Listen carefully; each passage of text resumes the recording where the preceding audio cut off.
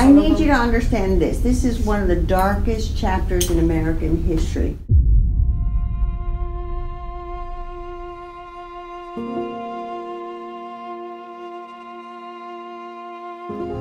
So I'm excited, but also, kind of like you said, anxious too. We're about to see the full extent of everything that we've just heard a bit of.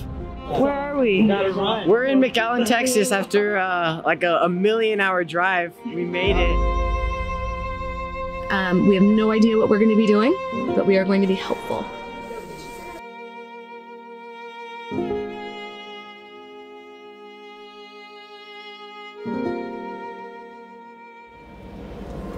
These are those dangerous people we're getting from across the border. Various buses arrive, and children, kids, teens, exit from that transportation and into a world that we shared together. And each one of us had different experiences at that point. After about 5 minutes, I actually start making small talk with these boys. One really stands out, Christopher, a 13-year-old boy from Honduras. When I asked him where he was headed, he opened up into a huge smile to tell me he was going to Louisiana, a place he didn't even know one thing about. You could feel the spirit from across the room. I'll never forget the boys that everyone fears, the boys that are misunderstood, the boys who had dreams of being football and basketball players. I feel like everyone should know the true story, not just the things that they see on the news. And I feel these past few days have been leading up to this one interaction.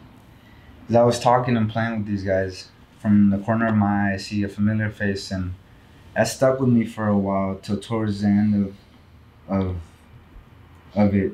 He greeted me and introduced himself. And as soon as he introduced himself, that's when I remembered who he was. He was a longtime friend from a guarderia where I used to study up until first grade. It was named La Casita Feliz. And the fact that I was hesitant to go talk to him and try and catch up because I was confused and angry. I don't know, it kind of messed me up.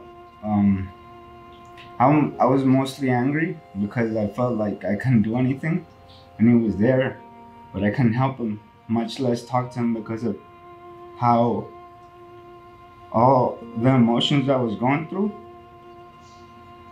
And I just guess I didn't know what to do. And it's something that I won't forget, that I will just always have in the back of my head. Where are we going? We're going to the International Bridge. And we're gonna go deliver some food and interview some people while we're there.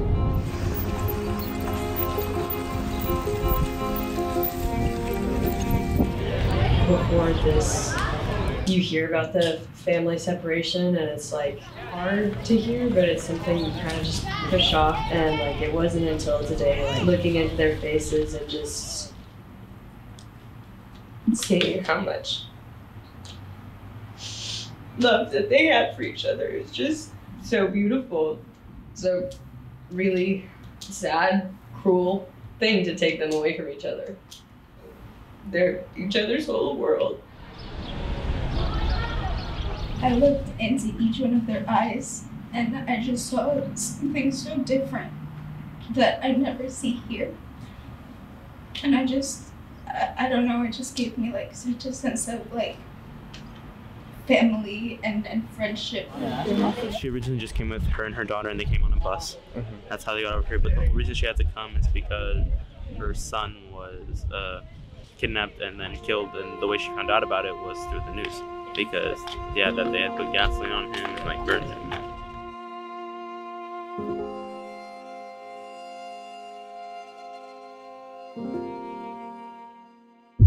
I need you to understand that the government of the United States of America did these to these families. They tortured them. It is cruel and unusual punishment. They used the excuse of prosecuting them for crimes of coming in through the river to take their children.